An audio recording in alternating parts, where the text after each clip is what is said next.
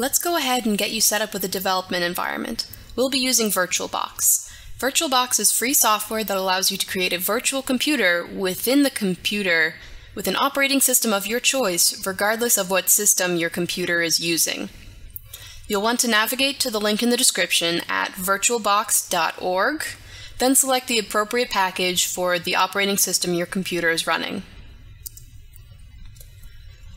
I'm using Windows 10, so I'll select this link. If you're using Mac OS, you'll want to select this one below, and so on and so forth.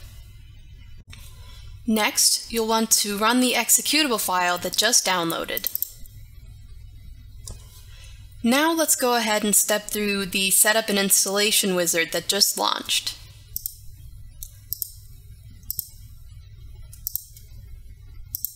And click Install.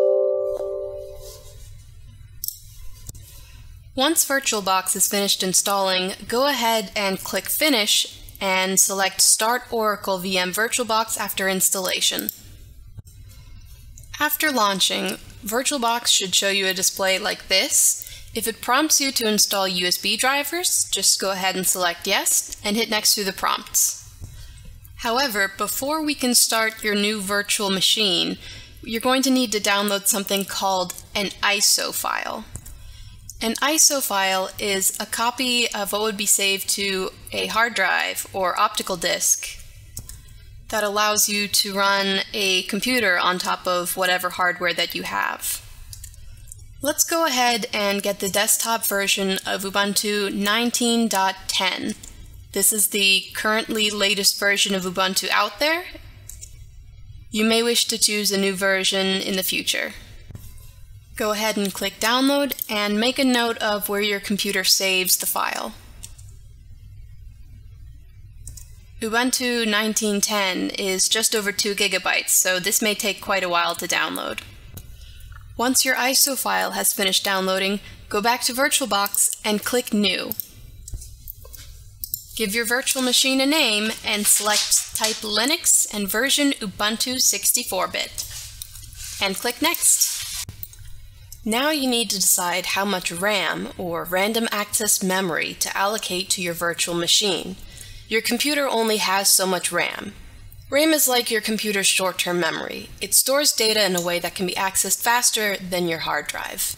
The amount of RAM you have is a driver of how fast or slow your computer works. Before deciding how much RAM to give your virtual machine access to, let's find out how much your computer has to give. Since I'm using Windows 10, I'm going to search for About Your PC and take a look here under Installed RAM. It says I have 32 GB. Now you need to decide how much RAM to leave for your computer that you're running VirtualBox on versus the VirtualBox virtual machine that you'll be developing on. The more RAM you give your virtual machine, the faster it can run, but on the flip side, the RAM that you allocate to your virtual machine can effectively be taken away from your actual computer. I already have a pretty good amount of RAM, so I'm going to go ahead and allocate about 4 gigabytes to my virtual machine. And click Next. Next, you need to create a virtual hard disk. This is like the SSD, solid state drive, or optical hard disk that stores all your files on your physical computer. Before deciding how much memory to allocate to your virtual machine's hard disk, you'll first want to make note of how much your computer has to give. I'm using Windows, so if I open File Explorer and select this PC, it tells me I have 682 gigabytes free. Next, you'll want to think about how you'll be using your virtual machine. Medical code and value sets like SNOMED, LOINC, or RxNorm can get pretty large. I'd recommend at least 10 gigabytes. Select Create a Virtual Hard Disk Now and hit the Create button.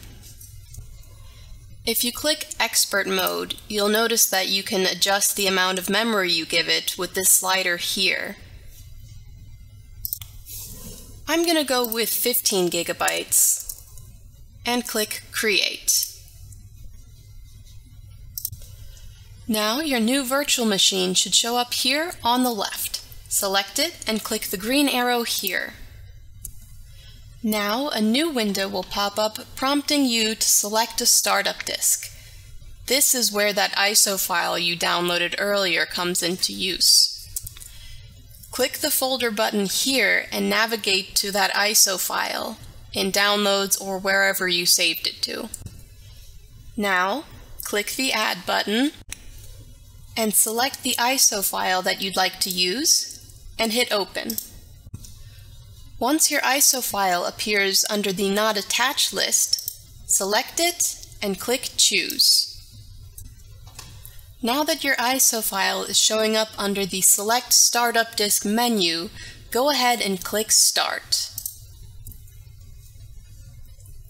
Now give it a few minutes for your new Ubuntu virtual machine to start up for the very first time. Once your virtual machine has finished starting up, go ahead and select your language and click Install Ubuntu. Next, select your keyboard layout and click Continue. I'm going to go ahead and choose a minimal installation, but if you'd like to have an Office software suite like LibreOffice, go ahead and select Normal Installation and click Continue. You'll probably want to go ahead and leave the default option selected here. If you'd like to encrypt your installation, you'll want to check this box right here. But if you're just using this for development, you can probably go ahead and leave your operating system unencrypted for now. Go ahead and click Install Now. Go ahead and click Continue here. Then select your time zone on the map and hit Continue. Now you'll want to type your name, select your computer's name, a username, and type a strong password. And click Continue.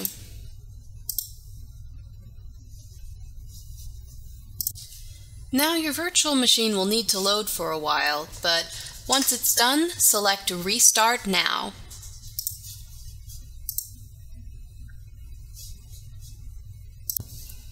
When you see the text appear that says, "Please remove the installation medium, then press Enter," go ahead and hit the Enter key.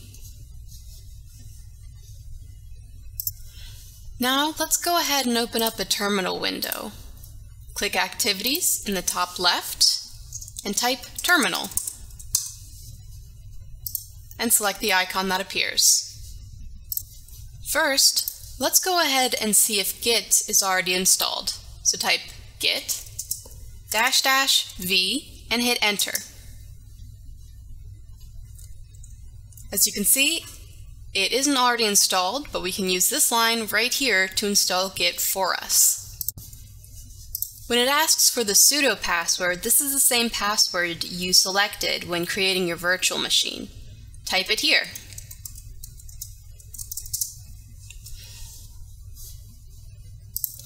Note that you didn't see any text or asterisks go across the screen as I type my password. That is completely normal in your Linux terminal. Type Y when prompted.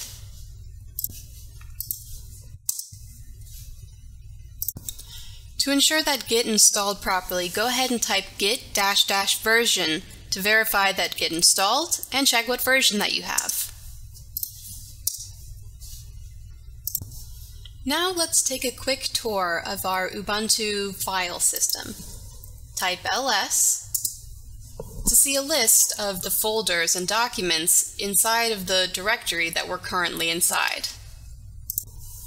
Now let's go ahead and make a new folder or directory with the make-dir command. That's mkdir. And we'll give it a name test. Hit enter. Now hit ls again. And you can see our new folder is right here. So how do we move our terminal window from the current directory, home, into our new directory, test?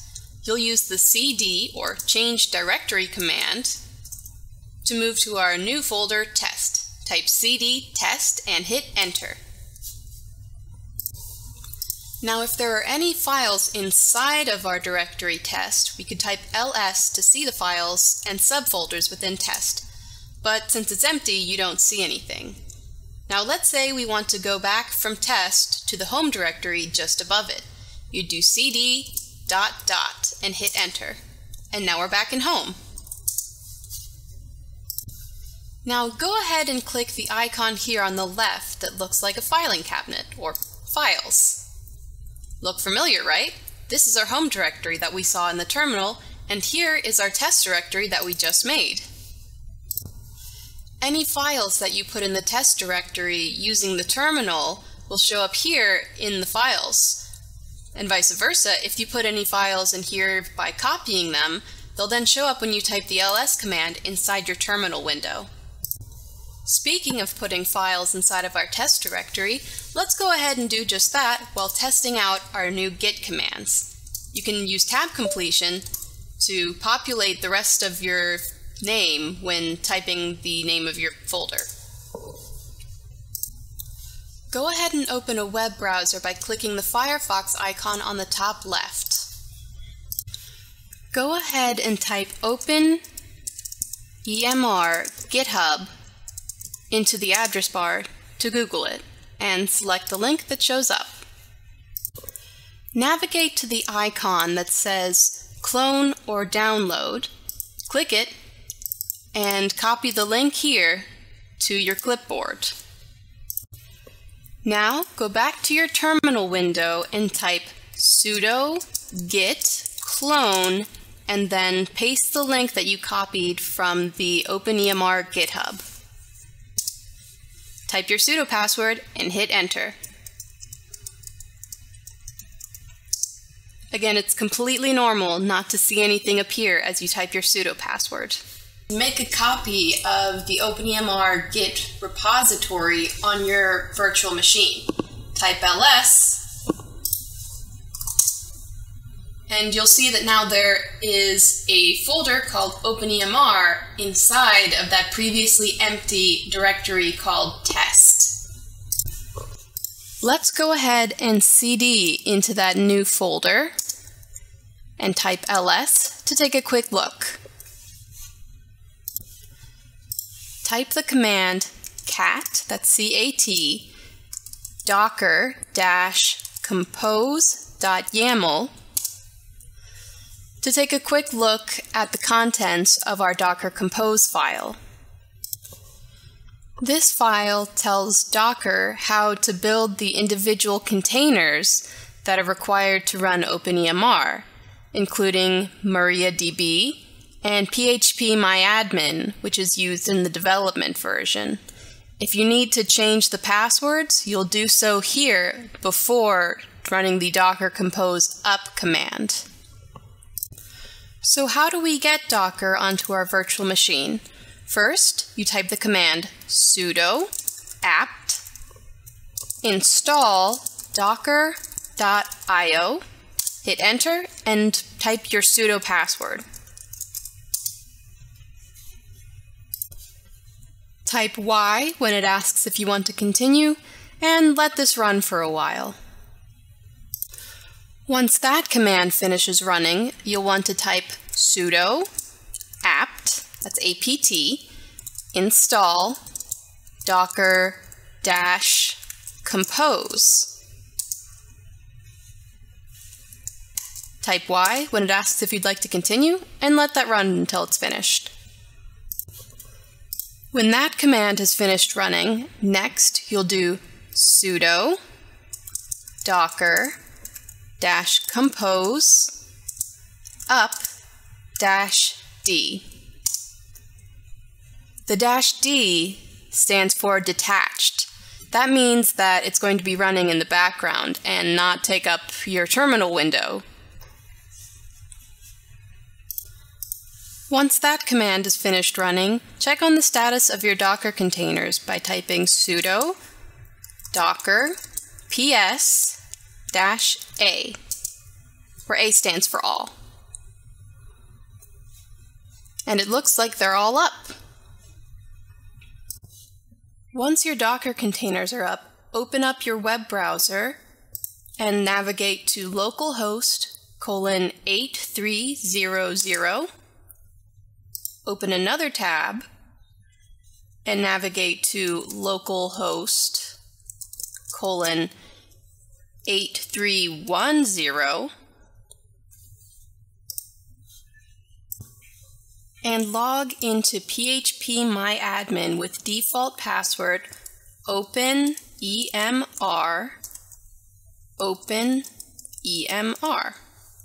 Click Go and verify that you're able to get into the database management software. Go back to the OpenEMR tab and log in with admin, ADMIN, and password PASS, and click Login. Once you're logged in, it should take you to the calendar screen showing that you've successfully authenticated into your local copy of OpenEMR.